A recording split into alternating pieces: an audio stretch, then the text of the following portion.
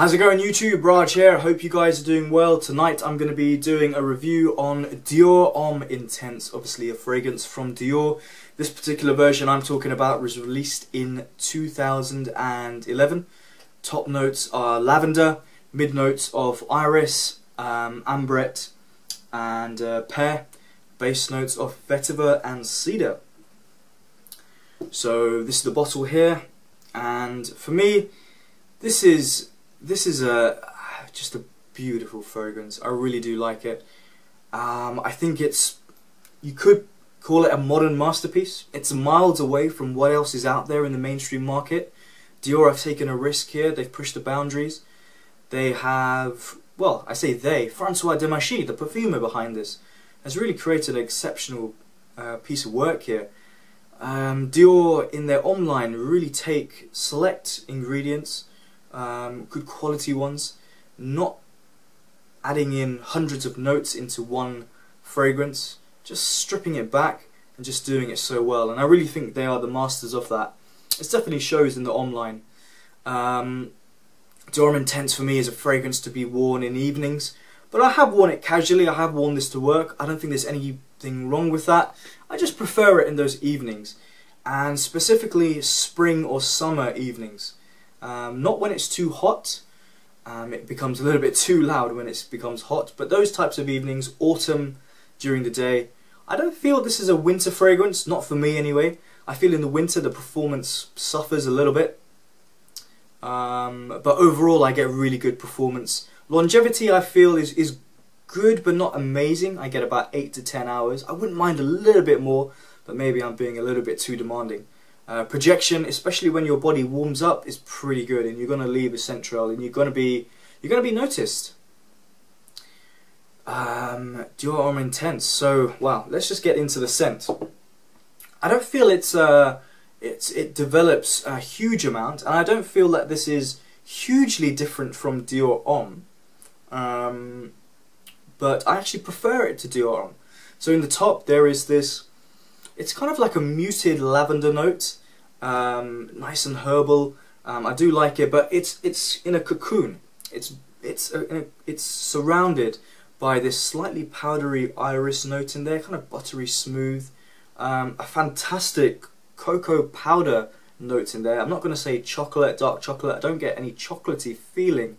I get this kind of powder mixed in with a kind of warm, milky accord, maybe like a hot chocolate drink, but the powder necessarily hasn't really been dissolved into the milk. It's kind of sitting on top of this drink.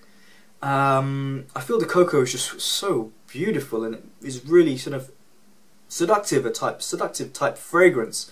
That's why I feel it's suited for evening wear, depending on what you're doing, obviously. And the thing is, anything with cocoa immediately has my attention. I bought several fragrances which have this kind of cocoa accord, but for me this is probably the best of all. It's funny that they don't mention it in the notes, because it's really prominent. It's an accord, obviously. It could be a combination of this iris mixed in with the pear and ambrette, all merging together. You know, sometimes 3 notes put together can create a fourth, or kind of a different accord. A fourth note, you could say. So as the fragrance develops, this iris starts to kind of peak up a little bit and start to almost overshadow the cocoa, almost. It's definitely a little bit in your face. I do like that about it, but it never becomes kind of too powerful. This is what I feel. This is why I like the Dior Homme range, because you know, Dior, the original, Dior Homme Cologne, Dior Homme Sport. Each note is done so well, and they all play their part at different stages of the fragrance, and they're all given time to shine. Perfectly blended from François Demachy, the perfumer behind this. You know, credit where credit's due. There's nothing else like this in the mainstream market, and that's maybe one of the reasons why I like this so much. What else is there to say about this fragrance? In the dry down you get this mild cedar. If I'm honest, if I didn't read about cedar in the note breakdown, I maybe wouldn't have guessed it, if I'm honest.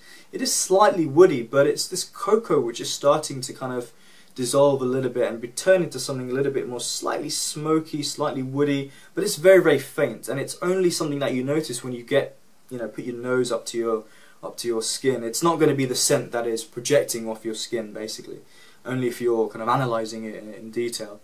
But it's quite a simple fragrance in that respect, and that's sometimes not a bad thing. But I think it's a great thing here because, again, they've just taken simple ingredients and blended them masterfully. I wish I got a little bit more development, though. I would say that. I wish I did get a little bit more. And I wish this was a little bit more different than Dior Homme.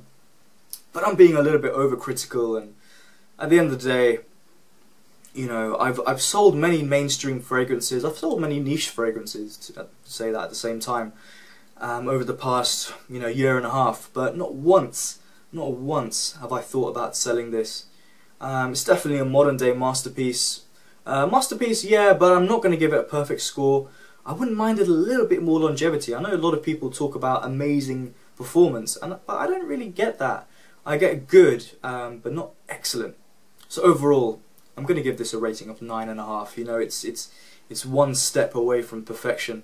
Maybe it is perfect. Maybe I'm being overcritical.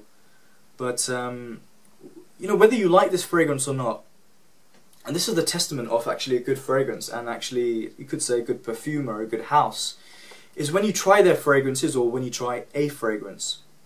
You may not like it, you may not want to buy it, but you may not dislike it also, but you will respect it. And I don't think you could sort of look at Dior Homme Intense and not have a respect for it, for what it does, for the boundaries it has pushed in the men's mainstream market, for the ingredients that are used, the way it's blended. You may not want to buy a bottle, you may not want to wear it every single day, even if you have a bottle, but you've got to respect it. Something I thought of recently when I was thinking about Frederic Malle and his Edition de Parfum line. I actually don't have any fragrances from that house anymore. I've had about 2 or 3 over the past, but none of them really work for me. But at the same time, I respect that house a lot because their creations are really good. They just don't work on my skin as well as I would like them to. So what do you think about this fragrance, guys? I know it's very popular, but I'm sure there must be some of you guys who aren't so keen, and what are your reasons for not liking it? If you do love it, why do you love it? Where do you wear this? You know, have you ever worn it in summer evenings? Because I actually think it shines in summer evenings. Always great to hear from you guys, and see you soon. Bye.